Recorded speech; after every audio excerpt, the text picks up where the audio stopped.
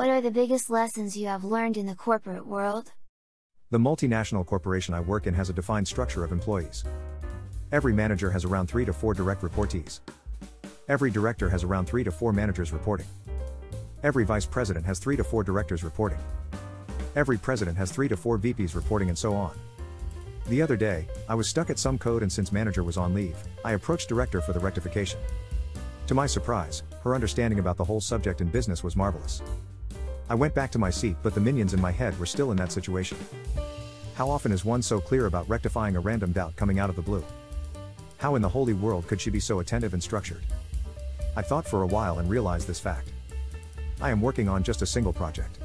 My manager has his eyes on 3 projects of his direct reportees and 1 of his own. So, 4. The director has her head at least in 16 projects. Keep multiplying it with 4 to only flabbergast by the amount of knowledge and clarity the leaders must be having. The biggest lesson? These people at the top, they are there for a reason.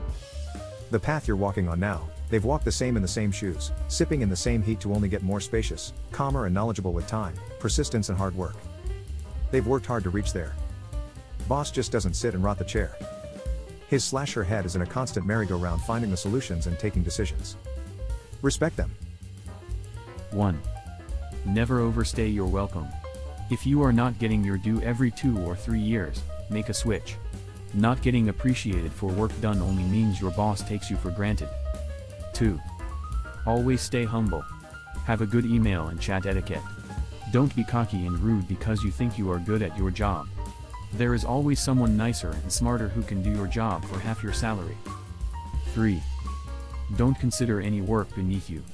90% of the work is going to be bland and intellectually non-stimulating. Still do it religiously. Try automating or delegating. 4.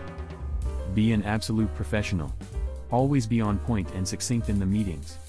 Don't speak out of turn or speak over others. 5. Never undercommit and overdeliver, or overcommit and underdeliver. Deliver just the right amount. 6. Be careful about whom you are going on coffee breaks with. The office is not a place to make personal friends. You are being watched and judged more than you would think. 7. Don't have an office affair. It's detrimental to your reputation. The office is just not the place for your dirty laundry. 8. You are as good as the perception others have about you. Build a solid perception. Be helpful and agile. 9. Dress well and dress smart. 10. Don't be the joker of the team. That's okay if you're not the popular guy. 11. Don't let anyone make jokes at your expense in front of your juniors. No matter how benign they are. Take that person one-on-one and tell him to back off next time. 12. Learn to showcase your work. Don't be modest and humble. Forward any appreciation from the client to your manager. 13. If you can't get another job within 1 month, you have a shitty network. Build a solid network with people outside your team. Help others and have them owe you one. 14. Refine your public speaking and work on personal branding. Have a robust digital footprint. Don't be that guy who has been doing the same work in the same way he used to do when he was a fresher. Bring value and meaning to your name as the years go on. 15.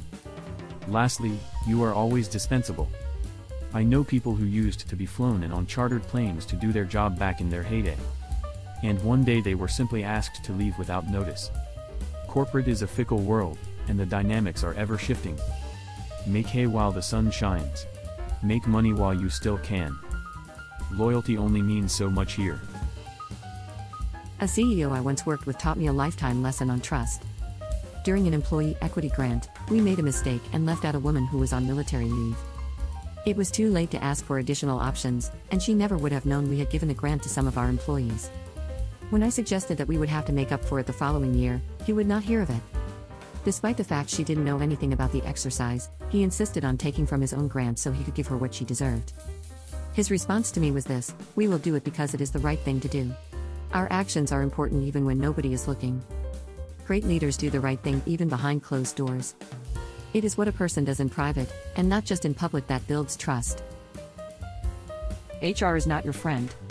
The people who get promoted are not always the most qualified. Nepotism will get you far. Being visible with higher ups will also get you far. Sometimes if you're too good at your job, you won't be able to move departments. Diversity in upper levels still has a way to go. It's very easy to get too comfortable with benefits and yearly bonuses or raises.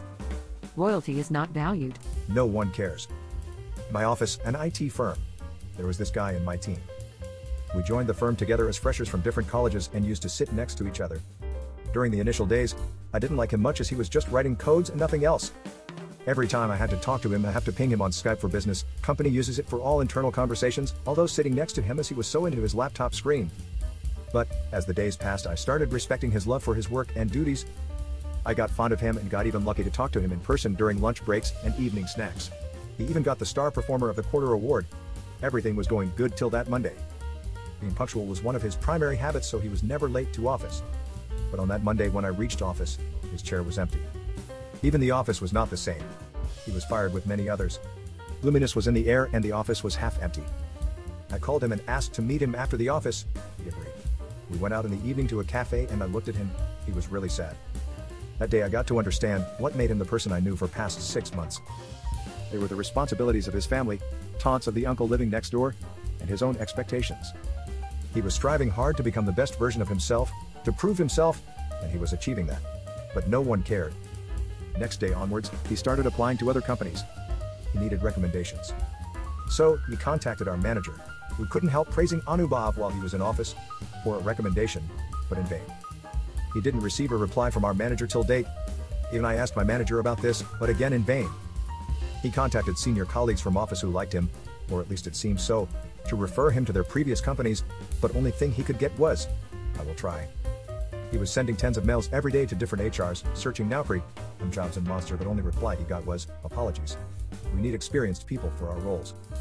Everybody wants experience, but the irony is, they themselves are reluctant to give one. No one cares.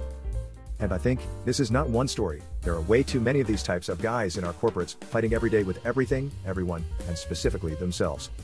He is still looking out for a job. Thank you for joining us. Make sure to subscribe and click the like button. When the stories run out, make sure to flip the tape over to continue. Adios, amigos.